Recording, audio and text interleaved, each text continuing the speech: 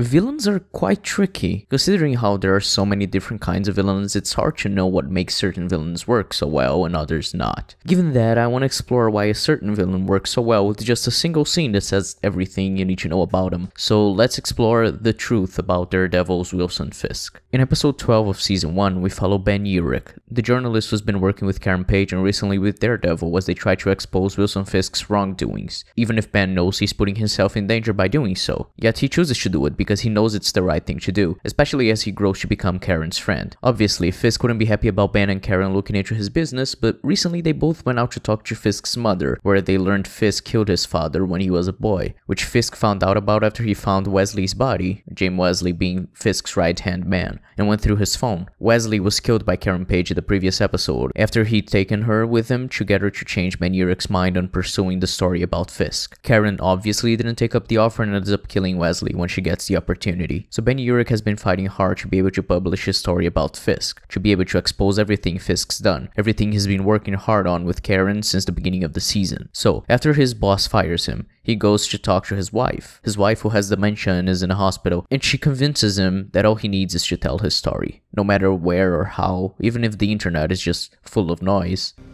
The world needs Ben Urich to tell the truth, any way he can. So Ben Urich gets to his apartment, sits on his laptop to write the story exposing Wilson Fisk. However, the camera tilts up and we see Fisk himself sitting behind Ben. Fisk says that he's made mistakes since he was a boy and he's tried to learn and grow from them, but it's not always enough. Fisk apologizes to Urich because he thought Ben's days of being relevant were past, which explains why he didn't bother to get Ben killed before, but it seems like Fisk is genuinely sorry about underestimating Urich. Fisk then points out that Ben has been fired from the Bulletin, and so asks Ben if rambling on the internet would change anything, to which Ben Urich says, "People seek the truth, no matter where they find it." And Fisk replies with, "That may have been the case when you and I were young.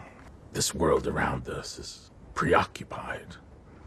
It's celebrity weddings and videos of cats. Complicated issues that matter. They take too much focus. They take too much time away from texting and 1,000 channels on the satellite dish." Guess I have more faith in humanity. So did Christ, if I recall. Fisk says he'll go, but first he has one last question. "Were you alone when you spoke to my mother?" To which Ben says he was alone, protecting Karen one more time. Then Fisk asks if Ben killed Wesley, which Ben has no clue what he's talking about. Fisk says he didn't think it was Ben. "You're a man of principle, of conviction. I understand that. I even admire it. But you went after my mother. That's not something that I can forgive." Ben then says he's written a lot of stories over the years, so he's been threatened a bunch of times to try to keep his mouth shut, to which Fisk says, "But that is my mother that you brought into this, Mr. Urich. My mother. So I am not here to threaten you. I'm here to kill you."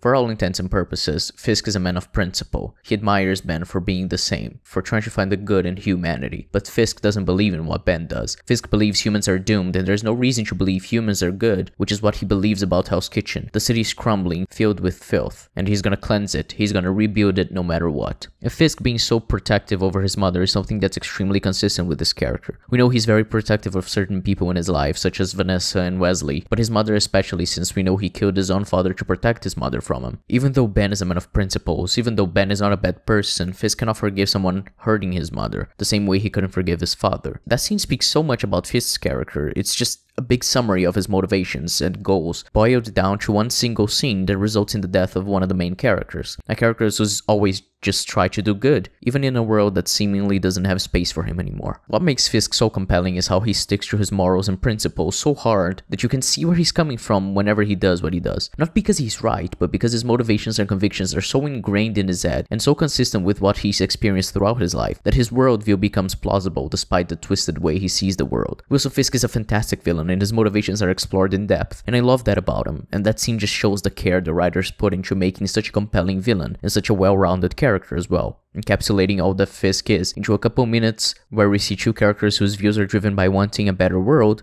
but with opposing views as to how they can do it, while also showing Fisk's weakness, which is what the main characters exploit in future seasons to win against him. And that's why this is my pick for one villainous scene. Thanks for watching.